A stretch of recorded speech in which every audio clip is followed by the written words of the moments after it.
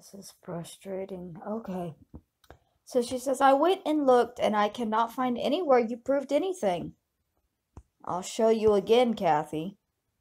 I will show you again. What I proved is that you lied here when you said she took a break to spend the $50 she received for her truth. Okay, I have proven that I did not withdraw that money, which means that you lied when you told people that I withdrew that money already. I can show again that I have not withdrawn that cash.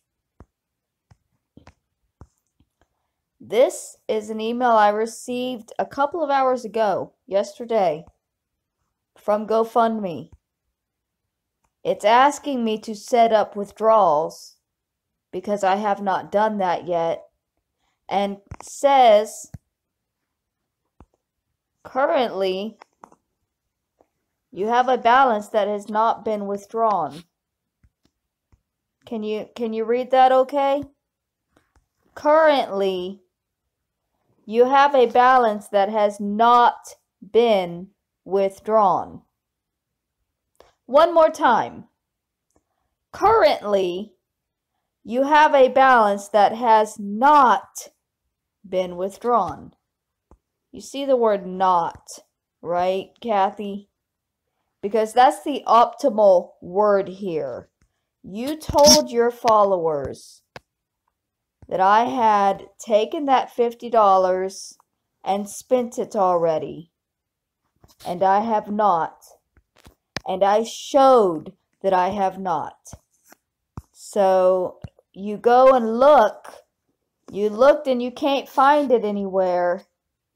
Watch this video very closely, and you might be able to see where you lied and where I proved it was a lie.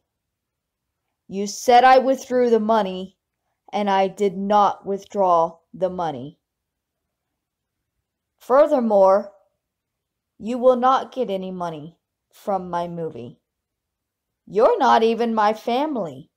Do you not remember telling people that if I died, nobody in this family would collect my body because I had no family? So why then, after I publish my movie, would I give credit to a family that has actively been trying to keep me down for years?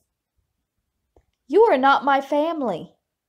You said so many times yourself. You said you were going to ask Jesus to change the blood in your veins to no longer relate to me. But now suddenly you want to be my family again?